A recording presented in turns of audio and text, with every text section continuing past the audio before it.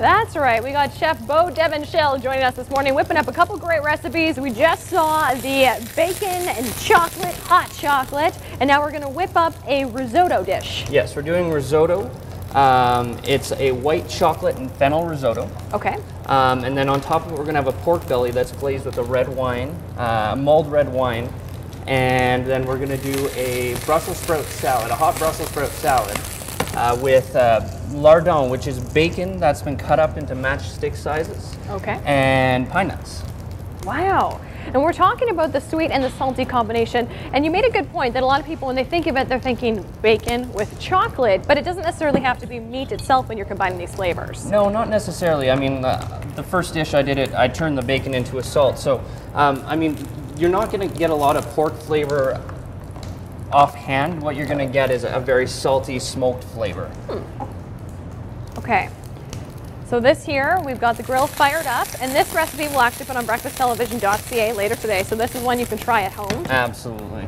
So you'll have the chance to give it a try at home. Woo! What was that? That is a beer. Whoa! Now we're adding beer into the mix, Jenna. So I mean, it's all of your favorite things here. You've got bacon, you've got chocolate, and you've got beer in this dish here. So. All right, you can't really go wrong with that. Absolutely not. Okay, I don't want to get in your way here. So tell us about what you did to prepare this meat here. This meat has just been seared off, and then it was stuck in the oven just to heat it up on the inside, give it a little bit of a softer texture. And now I'm just glazing it with some of the red wine glaze here. Red wine, too! This is fantastic. And then we're gonna go with it. Let's get it on the plate. Okay. So your hot Brussels sprout salad. So let's start with some risotto here. We'll do a little plate up of the risotto. So I like a risotto that's a little bit runnier. It's gonna fall on the plate a little bit more. Awesome. Okay. And then what we'll do is we'll take our pork belly and we'll place that right on top. If it doesn't want to move on me here, there we go. Looks nice. Lots of color, which is great. And then the greens. The greens here.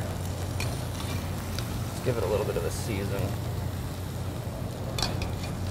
Okay. So this is Brussels sprouts. Brussels sprouts. Cut up bacon. Cut up bacon. And pine nuts. And pine nuts. Nice. So we're getting a lot of color, a lot of layering of flavors on this plate here.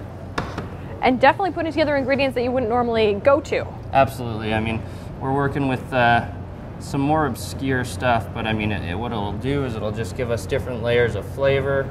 And then you'll come out with an absolutely fantastic dish here. Experimenting in the kitchen. That's half the fun, too, is trying out new flavors, putting stuff together that you wouldn't normally do. Oh, yeah. When I was given this challenge, I spent a few days at home developing recipes. I'm like, ooh, I get to play with chocolate and bacon? How often does somebody ask you to do that for them? Yeah, not often. And then this year, too, we want to highlight, this is the third dish that you actually whipped up here for us. Yes, that one there is a red wine poached fig. And then I did a dark chocolate mascarpone cheese, a chocolate and red wine emulsion. We have puffed rice, chocolate praline, and sweet basil. Wow, lots of different things together. And again, the recipe for the risotto will be on breakfasttelevision.ca. Thank you so much, Chef. Some great advice here. And try it out, be experimental. Bacon and chocolate, it can go together, and you can even drink it with the hot chocolate. Well, as part of the TD We Hear You campaign, we want you to vote. We have one more week. We want you to choose Drew's Adventure for next week. So your options are Wet and Wild, Sky High Fun, or Extreme Sports. We have the links up on breakfasttelevision.ca for you to vote. Thank you. Thank you. More BT Game Day coming up. Stay with us.